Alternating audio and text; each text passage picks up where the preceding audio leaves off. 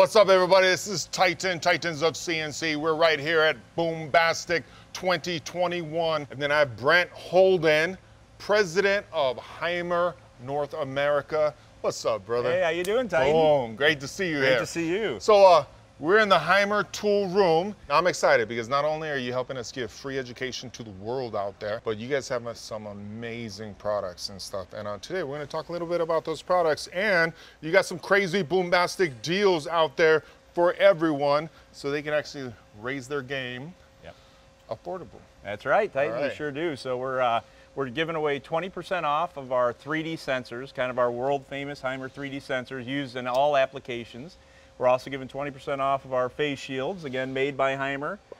Better than safety glasses in many cases. And then also for our shrink fit machines, balancing machines, tool presetters, we have a special package deal where we're giving away 10 free tool holders with each machine that's purchased. So, that's awesome. Yeah. That's awesome. And by the time this airs, because this is the BOOMBASTIC Beat, a short episode that happens right after BOOMBASTIC, you guys would have given away a presetter. That's right. To some lucky individual out there. Yeah, it's right out in the machine. It can be run by anyone, so it's very simple to use, but yet very effective because you could be setting the tools while your machine tool's running, so you're getting the maximum productivity you can get in the shop while you're setting up the next job.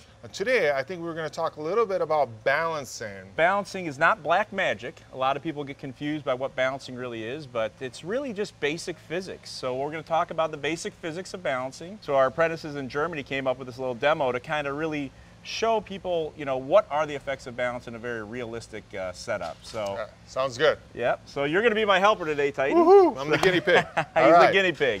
So in this little demo, Titan is the CNC machine. Here we go. So what we have here is just basically two wheels. We're going to spin it. And as you see, it's nice and stable. So again, Titan's arm is the machine tool spindle. This would be the cutting edge. And as you see, it's running very, very true, very even. So all I'm going to do, Titan, is add 30 grams of mass here to this wheel and spin it again. See his arms moving? Oh, yeah. This would be the cutting edge. So you have the surface finish issues, cutting tool life, maybe part tolerance issues if you're cutting oversized. So what do? They slow it down. Now it's pretty stable. But the problem is you're giving away productivity. So it's even more pronounced in some examples where you might have an extreme unbalance in two different planes. So here you see it's even more, more dramatic. So in order to correct that, you either have to remove the mass or add mass to bring it back to a stable position. And now, again, we can run fast. So now you're running fast, there's no movement in the spindle. Because really, if you have vibration, if you have unbalance, there's only two places it can go, up into the spindle or down onto the workpiece. So the real payback, again, back to that word productivity, is to be able to make sure you're getting the maximum out of the machine tool that you can get by running as fast as it's capable of running. You guys have the problem-solving machine over here. That's right, Titan. So yeah, we'll show you kind of how this little demonstration, again, just talking about the real physics of things, relates to actually a tool holder or a tool holder assembly. So we'll walk over to the balancing machine, check it out. So Titan, this is our Tool Dynamic Comfort Plus balancing machine that you have here in your tool room. Absolutely. And this is actually a machine that will identify the unbalance in the tool holder assembly. And I use the word assembly because really that's the key, because this is actually how this tool holder is going to run in the machine tool. So this holder is brought to you balanced at G2.5 at 25,000 RPM. But what we've done now as an assembly, we've added the pull stud. Yep. In this case, it's a Cat 50 tool. And then we've added the cutting tool. So when you do that, that's really how it's going to run in the machine. So that's what we want to identify and check to see if it's still within balance after assembling the tool. So what we do is we just put it in the machine as such, and it actually clamps on the tool as it would be held in the machine tool spindle. And we're going to measure the unbalance here and then determine where the tool holder assembly is heavy, and then the machine itself will tell us how to correct that unbalance.